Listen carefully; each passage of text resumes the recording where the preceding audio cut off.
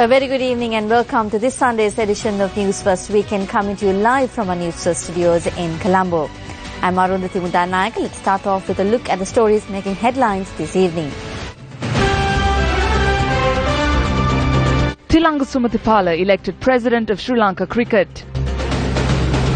Results of the first A-level examination held under 7 streams released.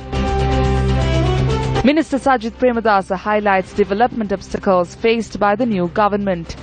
ජනාධිපතිතුමාගේ පදවි ප්‍රාප්තියත් සමග මේ වැඩසටහන ක්‍රියාත්මක කරන්නට යෙදෙනකොට මැතිවරණ වලින් පරාජිත වූ කොට්ටාසයක් මුල පුරනවා ප්‍රශ්න ඇති කරන්නේ. Geeta Kumarasinghe criticizes good governance. ඒක නිකන් මහා නිකන් අයියෝ මන් දන්නේ මහා අමුතුම කාරණයක්. An everyday hero.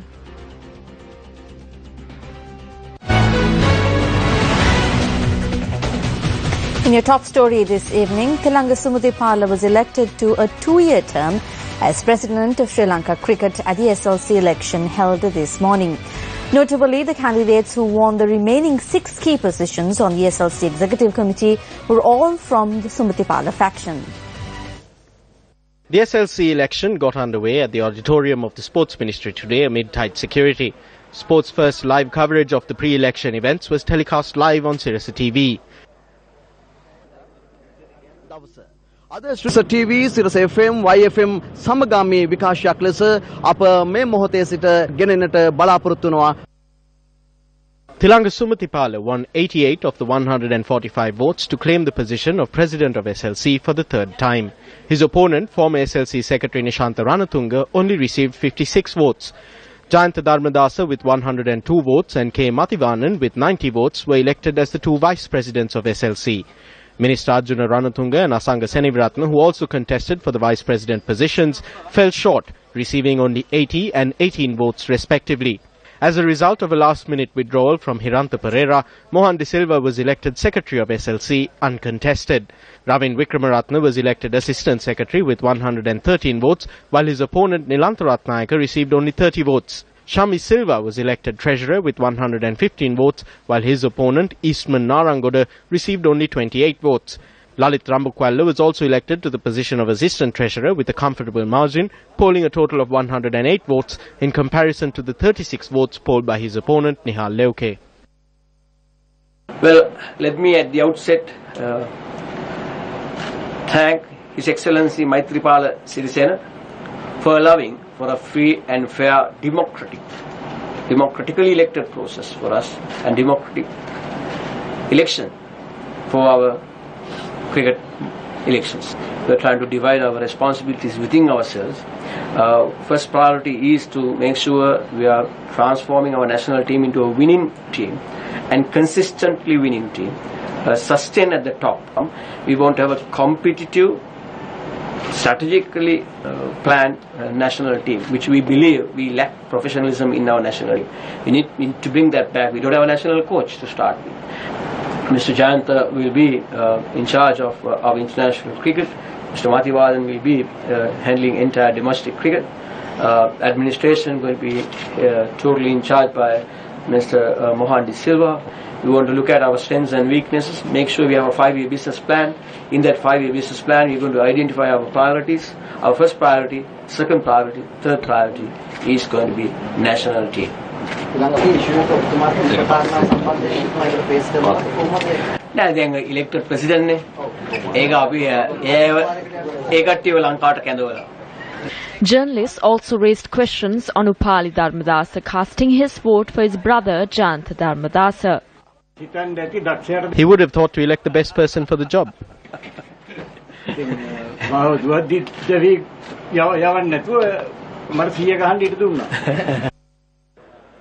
Candidates who were not elected to the SLC board also spoke to News First. It was the decision of the membership. They were given a democratic opportunity. As sportsmen and administrators, we will not try to trip them up. We will assist them with the good things they do, and when they do something wrong, we hope to work against it. I do not think any public official faces a tougher task than conducting a cricket board election. I personally believe that in spite of some shortcomings, the sports director accomplished this task with commitment. Today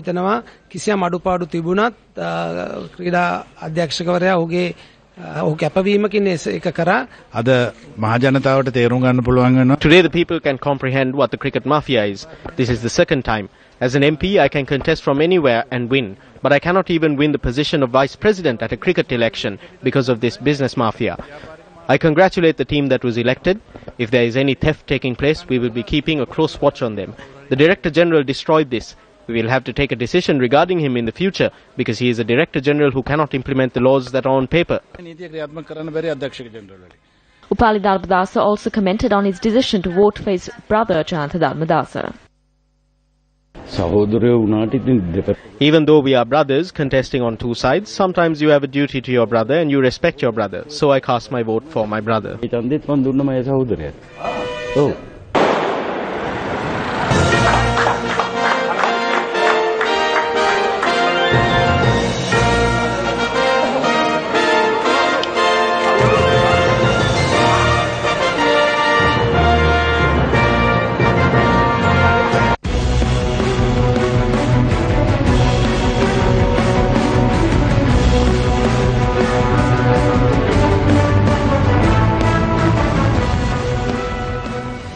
The results of the 2015 GCE Advanced Level Examinations were released today.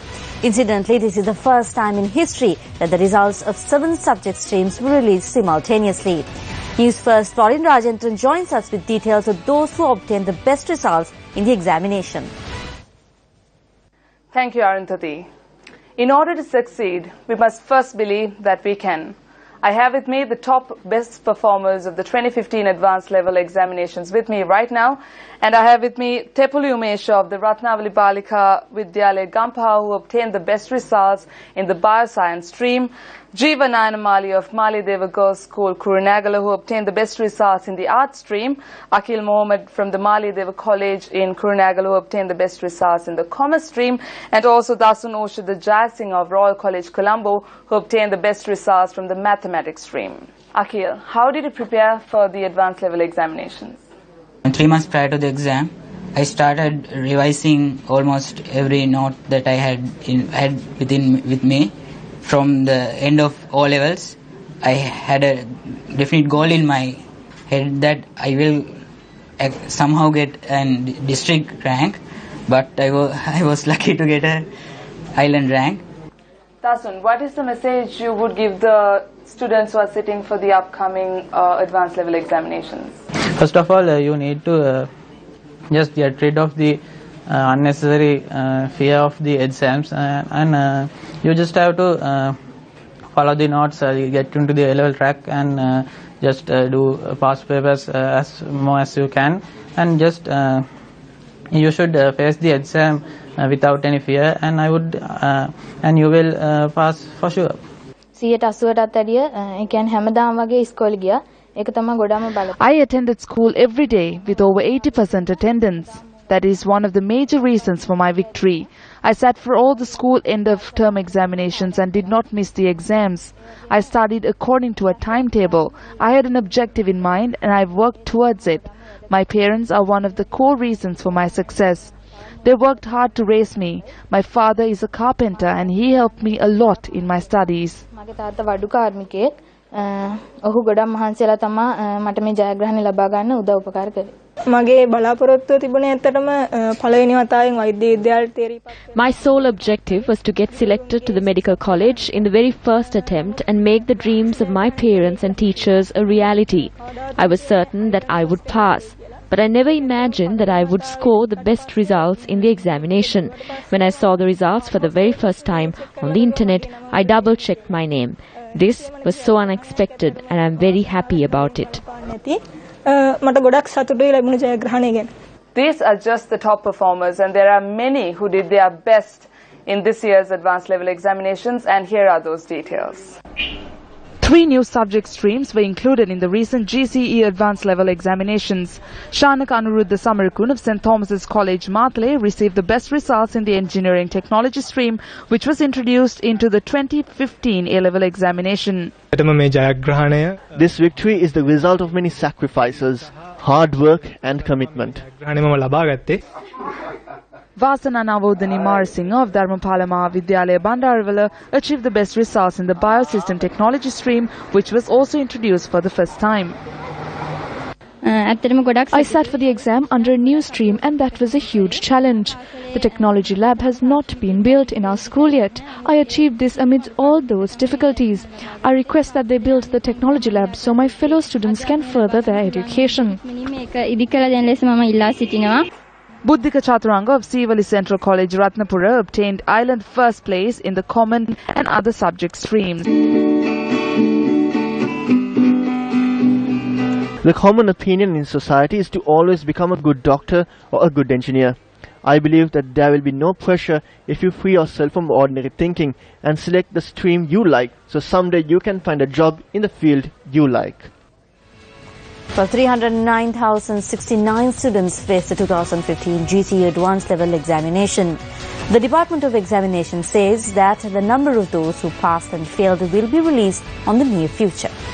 සස්පෙර විෂයන් 4ම අසමත් වෙලා ලංකාවේ විශ්වවිද්‍යාලයක උපකුලපති වෙච්ච මහාචාර්යවරුත් There were those who failed all 4 subjects in the advanced level examination and went on to become the vice chancellors and professors at universities.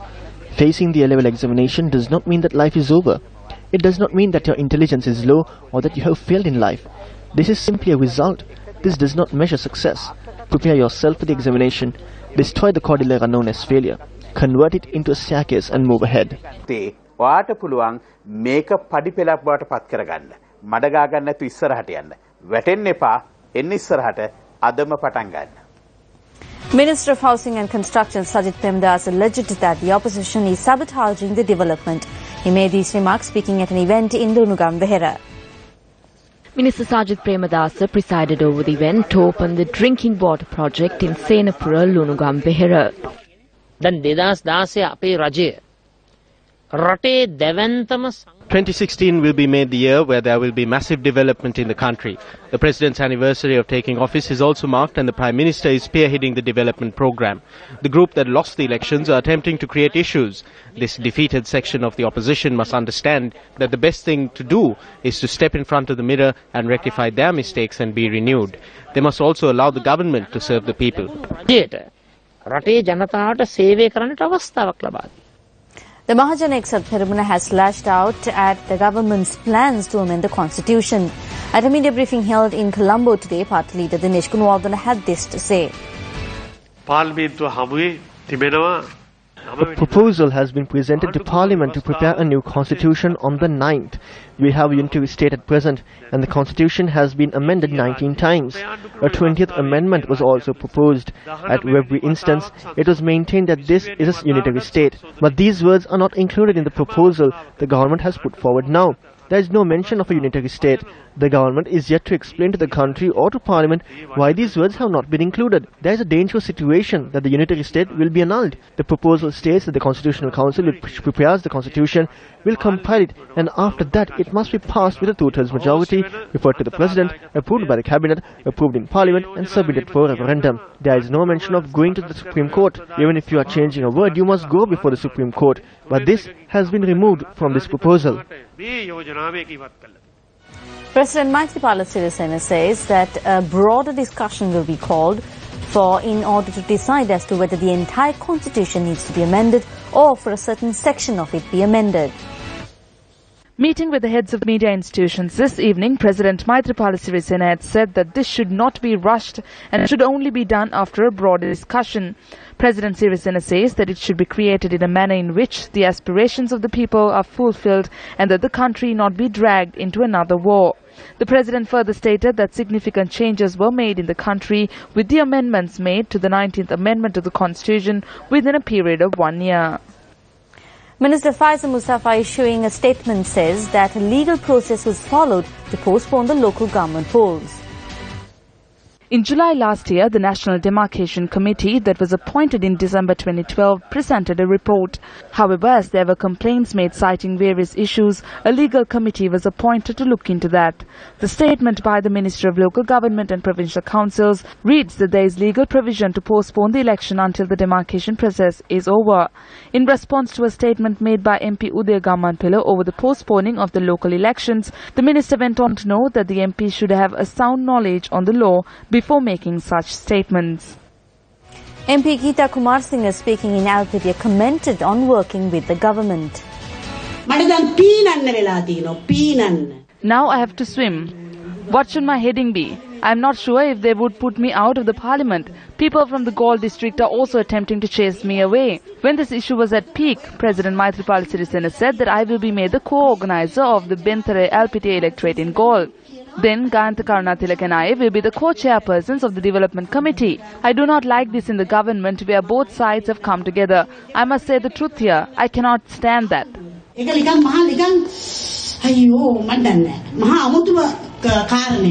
It's very weird. Are we to be silent when these things take place? Are we to provide the people with what they deserve? I'm thankful to President Maithripala Sirisena. I was granted this and I accepted it. However, if I see a wrongdoing, I will speak against that. If someone thinks that by accepting this I will be silent, then they are very wrong about it. Minister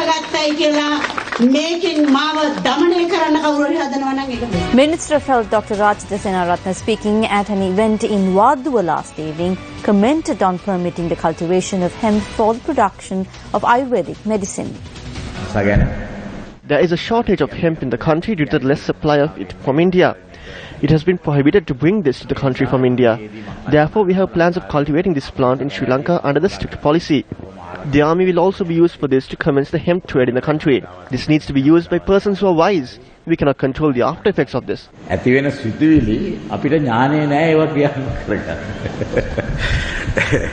is something in this. There needs to be some sort of reaction.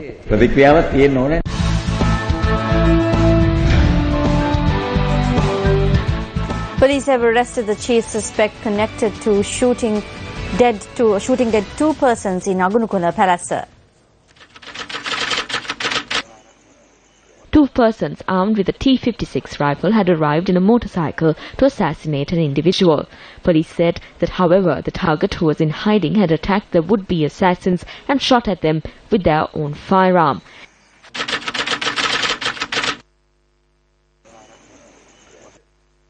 The chief suspect in the double murder, who was in hiding in the Barawakubuka area, was arrested following an operation carried out by the Crimes Investigation Unit of the Tangol Division. The police media spokesperson said that the suspect will be produced before the magistrate today. One of the two victims is aged 35 years. There are 5 cases that are being taken up against him with regard to the breaking and entering into of shops and houses as well as theft. There is also a case regarding molesting a 14-year-old girl. In 1993, when he was only 13, he was accused of slitting his father's throat and killing him. He was found guilty at the Hambantota High Court and was given a sentence suspended for 5 years. The other victim is a 25-year-old. There are 5 cases against him too for breaking and entering as well as molesting a 14-year-old girl. In addition, the person who murdered these 2 people is one known as Chandi. Investigations have revealed that the murder was the result of a dispute between the 2 groups. මෙම ඝාතන සිද්ධිය සිදු වී ඇති බවට අනාවරණය වී තිබෙනවා. You're with News First, and up next is a look at Action TV.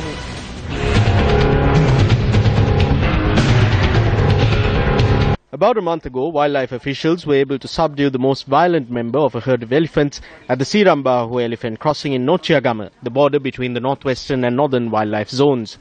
The herd had been terrorizing numerous villages in the area for several months. In the dry months of June and July, when the water supply in Wilpattu dries up, the elephants use the Sirambahu crossing to enter reserves with reservoirs, including Andhrawewa.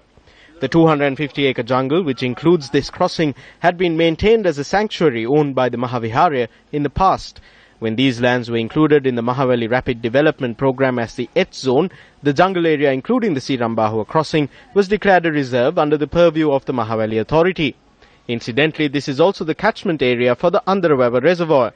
In 2011, the public unrest that broke out when 50 acres of the jungle was being cleared for a tourist hotel was subdued with intervention from the highest echelons of political authority. By that time, the 250 acres had been divided up among 3 politicians, a monk and a businessman. Nevertheless, another section of this reserve, which remains protected with the exception of a 20-acre section, is being cleared at present. This is the present state of the Sirambahua crossing, where about a month ago a ferocious wild elephant was subdued. By allowing a timber racket here, which is not even left behind the roots of the trees, the Mahaweli authority has deprived the state of a considerable income. The Upper Purawasi organization, which struggled against many obstacles in the Anuradhapura district to establish good governance in the country, alleges that there is now a land racket taking place in Anuradhapura under good governance. දැන් මේ ප්‍රදේශවල ඉඩම් අත්පත් කර ගැනීමේදී ව්‍යාපාරිකයන් අනුගමනය කරන ක්‍රමයක් තමයි ස්වභාවික ගොවිතැන නැත්නම්. When acquiring lands in these areas, businessmen use catchphrases like environment-friendly agriculture or eco-agriculture. But what happens is the complete opposite. In the end, it is the ordinary villagers that suffer. As a citizens' organization, we condemn this and we call upon all environmental organizations and institutions in the country to immediately intervene in this matter. අපි රටේ ඉන්න පරිසර සංවිධානවලත් මේ සම්බන්ධව වහම අවධානය යොමු කරලා ඉවලා මේකට මැදිහත් වෙන්න කියන ඉල්ලීමක් කරනවා. Given the inaction of authorities in putting a stop to the destruction taking place here, it is possible that they have forgotten the tragedy that occurred about a year ago when a wild elephant stampeded across the Udamaluwa area.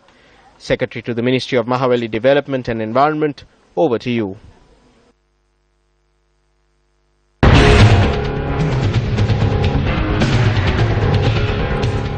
The agrarian community in the Mineri area say that the waste released from a paddy mill owned by a former deputy minister has posed a serious health threat. Mineria oil flows near the CB Pura in Mineria mixed with a black substance which contains paddy dust released from a paddy mill.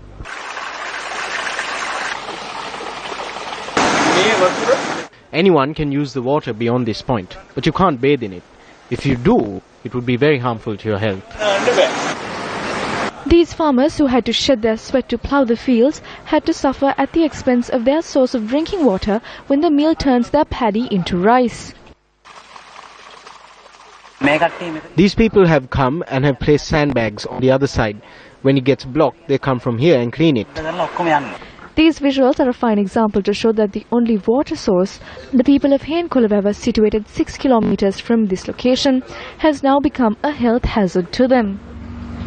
There are around 40 to 50 houses here. All the people here use this for drinking. Now can they use this water for bathing? Can't the officials see this? Apart from working tirelessly to save their harvests from insects, these farmers are now compelled to take out the dust released in the water from the paddy mill.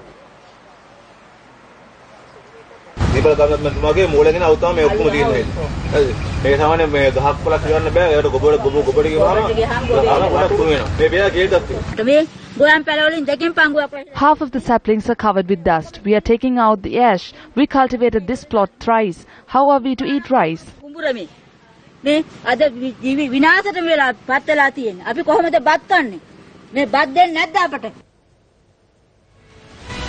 When contacted for a reaction in this regard, SLFP parliamentarian and former Deputy Minister Sridipal Gamlat refused to comment.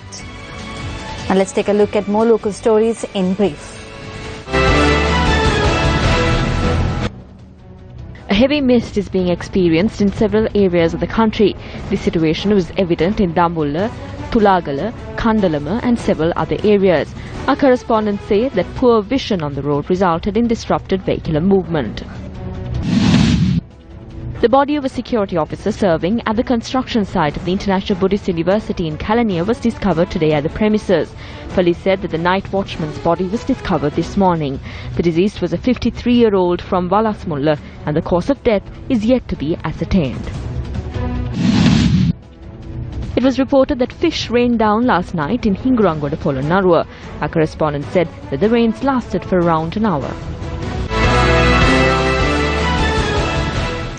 UNP MP Buddhika Patharana presided over a youth meeting.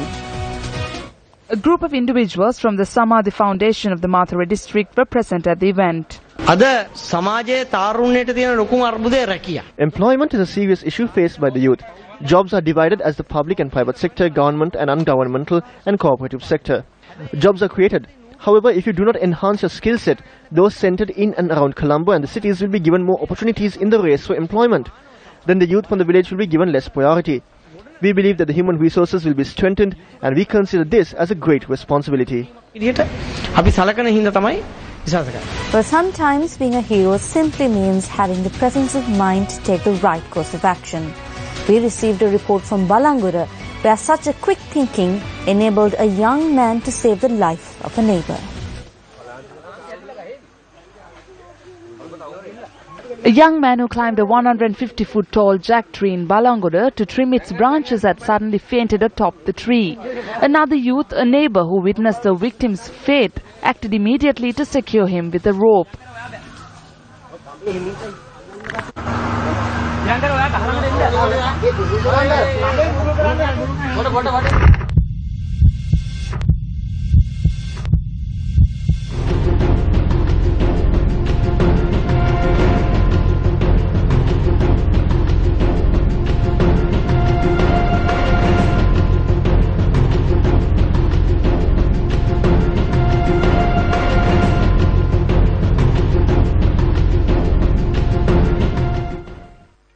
Later, with the assistance of area residents, the young man who had fainted was lowered to the safety of the ground.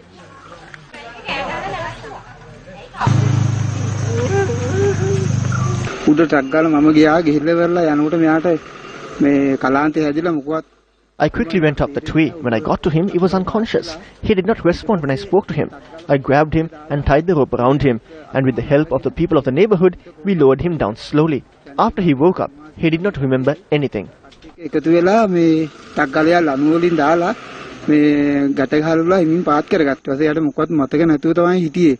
say the lad had fainted due to low blood sugar levels. The quick thinking of his neighbor no doubt saved him from a worse fate, possibly even death. Well, it has been reported that fungus has built around the iconic paintings in the Dambulla Rock Temple, a World Heritage Site. The Dambulla Rock Temple complex comprises of 5 caves adorned with frescoes from the Kanji era, 153 statues of Lord Buddha, the statues of 3 kings, and the statues of 4 demigods. The historic paintings at this UNESCO World Heritage Site had previously been threatened by pests. A high-frequency sound wave emitter was then used to drive away the pests. At present, fungus had begun building on some of the paintings, which have also sustained some water damage. We have identified the problems posed by fungus, various microbes, and the minor increase in water seepage, which has in fact existed since the Kanjan era. Instead of employing short-term conservation methods with the intention of utilizing a more long-term conservation solution, the Department of Archaeology, together with experts in microbiology from the Kalani University, has embarked on a research project. 28 December 2015, a section of a layer of plaster near the Sigiriya frescoes breaks away. Frescoes at the Dambulla Rock Temple at risk of being destroyed.